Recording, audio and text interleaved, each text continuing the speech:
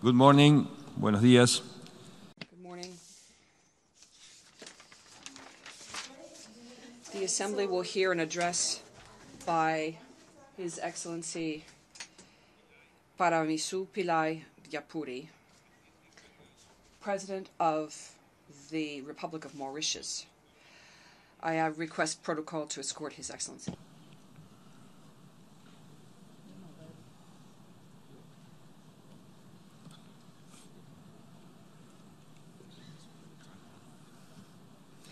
On behalf of the General Assembly, it is my honor to welcome to the United Nations His Excellency Paramasivum Pillay Vyapoory, President of the Republic of Mauritius, and I invite him to address the Assembly.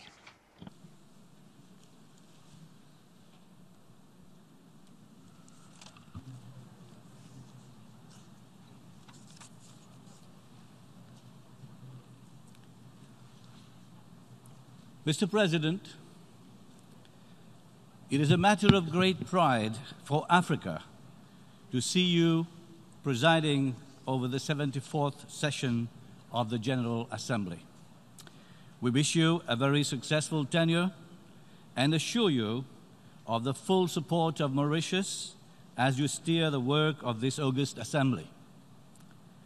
We also extend our congratulations to His Excellency Mr. Antonio Guterres, our Secretary General, and to the outgoing President of the General Assembly, Mrs. Maria Fernanda Espinosa Garces, for their leadership, hard work, and dedication during the past year. Mr. President, we commend your judicious choice of the theme, Galvanizing Multilateral Effort, Quality Education, Climate Action and Inclusion for this year's meeting. Indeed, Mr. President, this is a critical year for sustainable development and climate action. Mr. President, distinguished delegates, climate change continues to disrupt national economies and affect lives. Economic growth is slow and uneven. Income inequality is on the rise. Achieving quality education is still beyond our reach.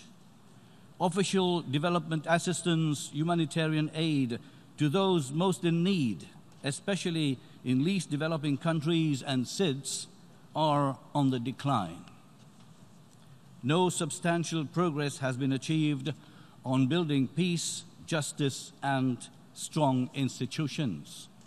Mr. President, to compound an already troubling situation, emerging issues such as new conflicts, rising tensions between major global powers, rise of extremism, migration and refugee crisis, and the flip side of technology are further upsetting our capability to live up to our pledge and make significant progress in implementing the SDGs. Mr. President, the devastating effect of Cyclone Idai in southern Africa and Hurricane Dorian in the Bahamas, the desolation left in the wake of wildfires in California, the sweltering heat of the hottest months that we have recently recorded throughout continents, and the latest ice cap melts in Greenland all point to an alarmingly dangerous and desolate future for our planet. While the poor and vulnerable are the hardest hit, no single country is immune from the devastation and havoc that rising temperatures and global warming are creating in the lives and livelihoods of communities.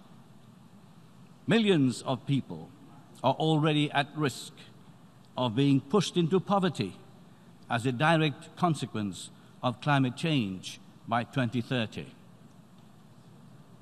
The Intergovernmental Panel on Climate Change, in its latest report, Global Warming at 1.5 degrees Celsius, gives us an apocalyptic picture that compels us to act now. Last week's worldwide youth demonstrations calling for action now cannot fall on deaf ears.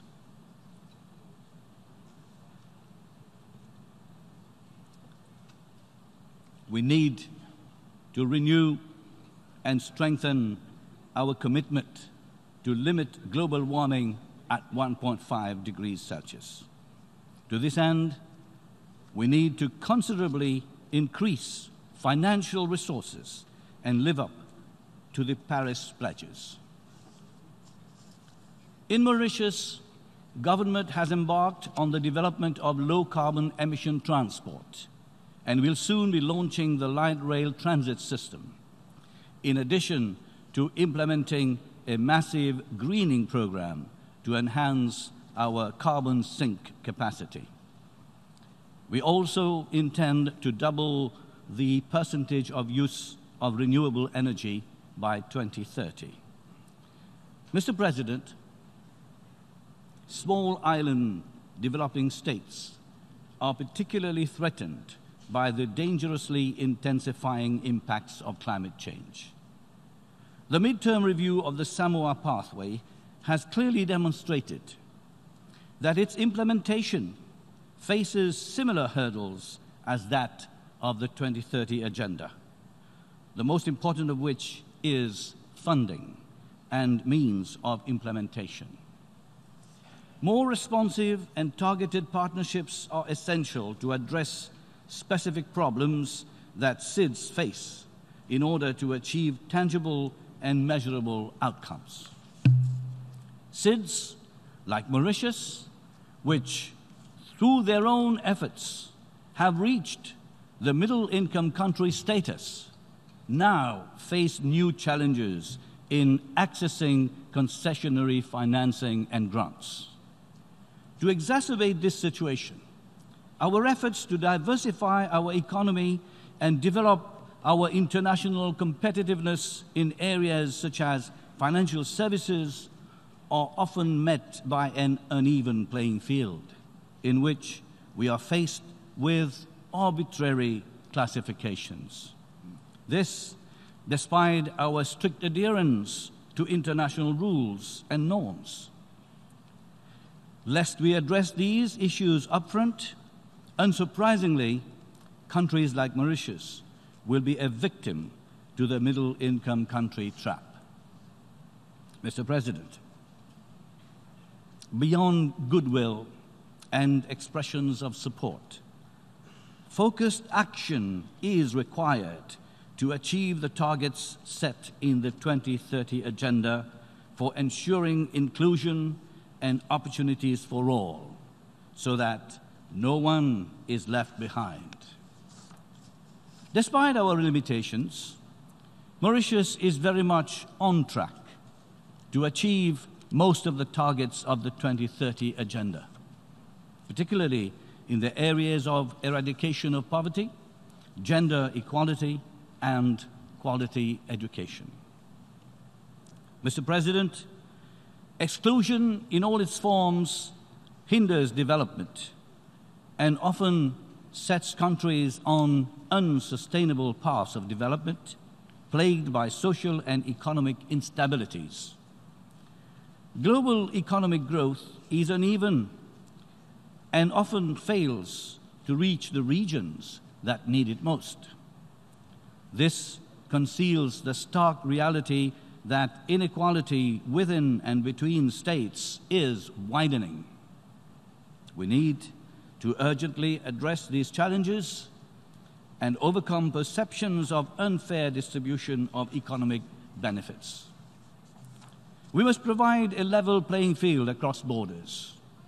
Developed and developing countries alike must address the deep-rooted causes of inequality between states, such as the dynamic of financial flows between them, their uneven exposure to climate change, and the very unequal way that they stand to benefit from technology.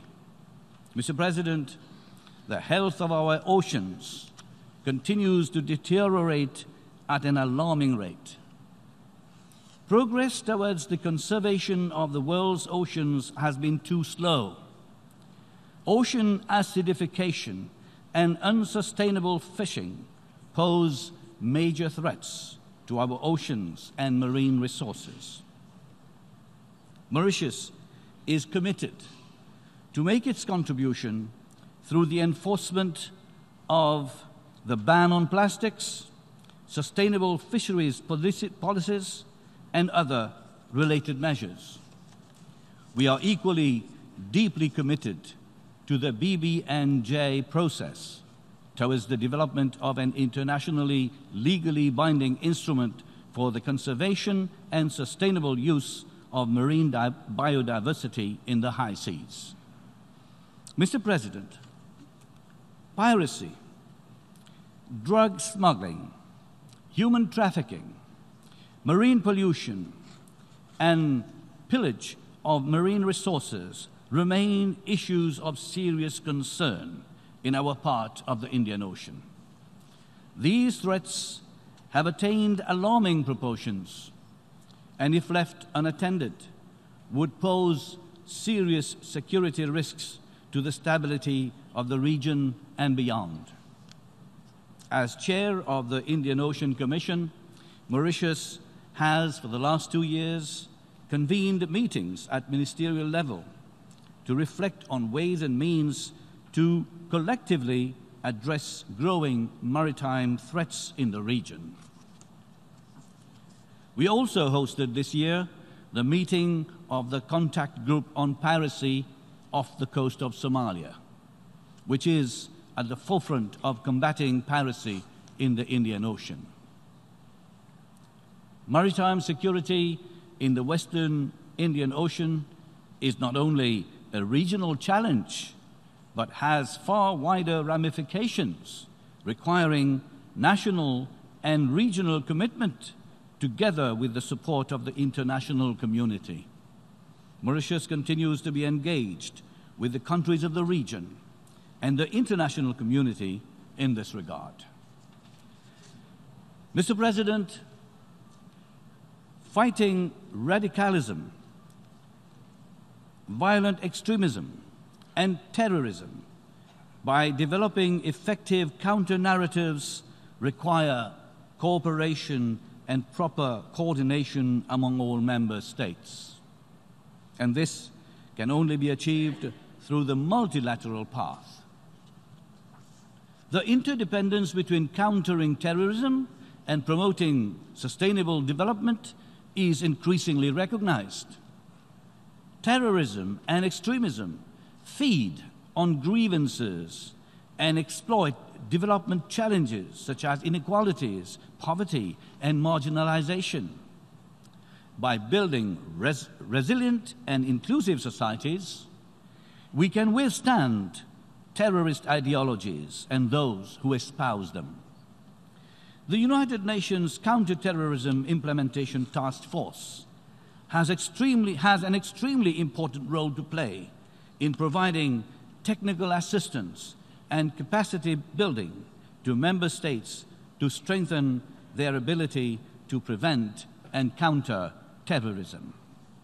Mr. President, global security has never been so fragile as it is now since the end of the Cold War. The potential for violent conflicts is palpable amid the rising tensions in many regions, particularly in the Middle East. Escalation of tensions on economic and trade issues, withdrawal from international treaties, increased weaponization of outer and cyberspace, as well as the proliferation of arms, have further accentuated the risks to global security. This new normal threatens the world's ability to find global solutions to problems at a time when the world most needs unity and collective action. Mr. President, our continent, Africa, has made considerable strides in the area of governance, peace, and security, which are prerequisites for sustainable development. A peaceful and secure Africa is fundamental to a peaceful and secure world. The launch of the African Continental Free Trade Area in July this year represents a major step towards the realization of a vision for an integrated, prosperous, and people-centered Africa. The success of this project can only be guaranteed by addressing the causes of conflict in the region. We therefore appeal to the international community to step up its effort in that regard. Mr. President, the Israeli-Palestinian peace process is agonizingly stalled. The prospects for the legitimate Palestinian aspirations for sovereignty and statehood is becoming more distant. The suffering of the Palestinian people is further exacerbated by the expansion of settlements, demolition of their houses, closure of key crossings, and a decrease in humanitarian aid. Yet, giving up hope for a resolution to this protracted conflict should never be an option. A peaceful future in the Middle East rests on the two-state solution. We appeal to the United Nations and the major players to step up their efforts to support a negotiated, just, comprehensive, and long-lasting two-state solution. Mr. President, we welcome the progress achieved by the intergovernmental negotiations on the Security Council reform, which has laid the foundations towards the fulfillment of its mandate. We urge the IGN to redouble its efforts to advance the reform of the Security Council, to make it more representative and reflect the realities of our time.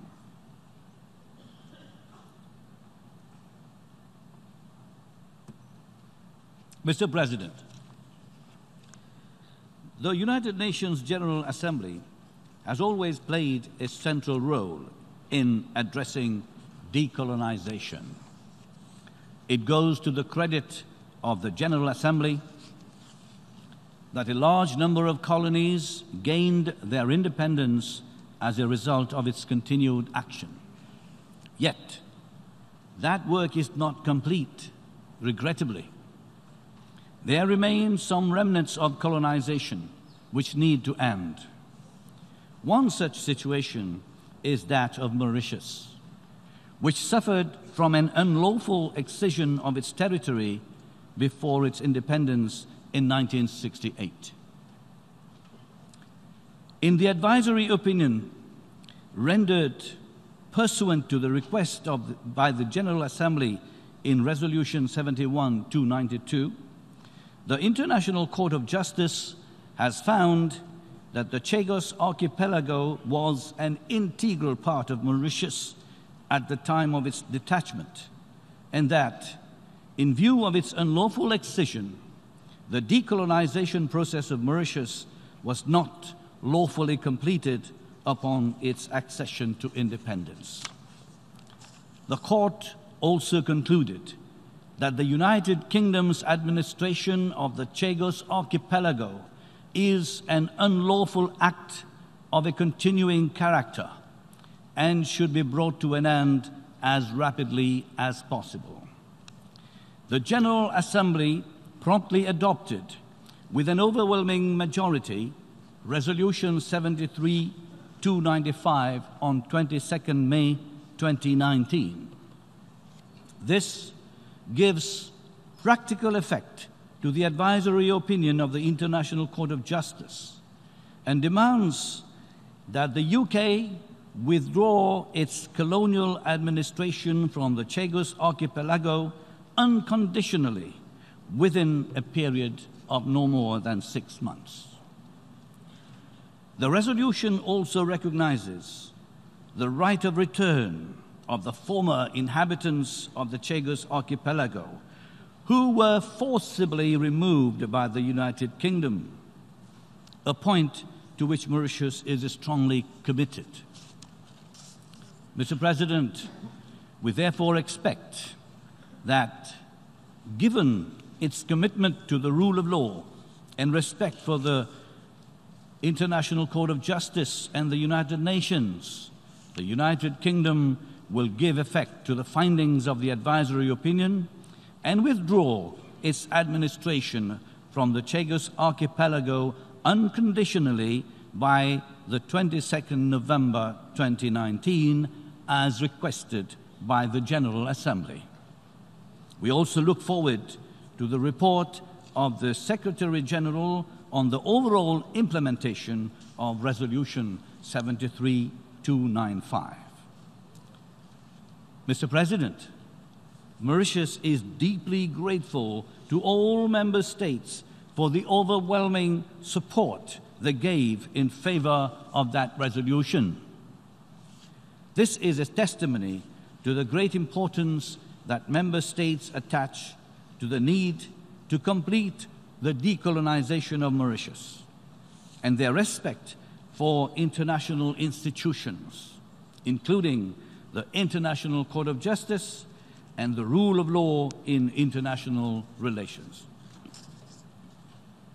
We look forward to member states' continued support and cooperation with the United Nations so that our decolonization can be rapidly completed and a program for the resettlement in the Chagos Archipelago of Mauritian nationals, in particular those of Chagosian origin, can be implemented by Mauritius. Mr. President, as regards the island of Tromela, which also forms an integral part of the territory of Mauritius, we call for the early resolution of the dispute over the island in the spirit of friendship that has always characterized the relationship between Mauritius and France. Mr. President, we are living in an increasingly complex environment. The challenges confronting mankind require greater collaboration, coordination, and commitment. A principled and effective multilateral system offers a unique platform to tackle global and local challenges that appear to grow in scale and complexity. The celebration of the 75th anniversary of the United Nations next year should be an opportunity for us to reaffirm our strong commitment to the United Nations ideals and the United Nations charters entrenched principles of sovereign equality and respect for the territorial integrity of states and the non-interference in the internal affairs of member states. Mr. President, to conclude, I would like to emphasize that we all have a role to play. Young people, women, the private sector, civil society, developed and developing countries alike must come together to address our common concerns. Mr. President, distinguished delegates, thank you for your kind attention.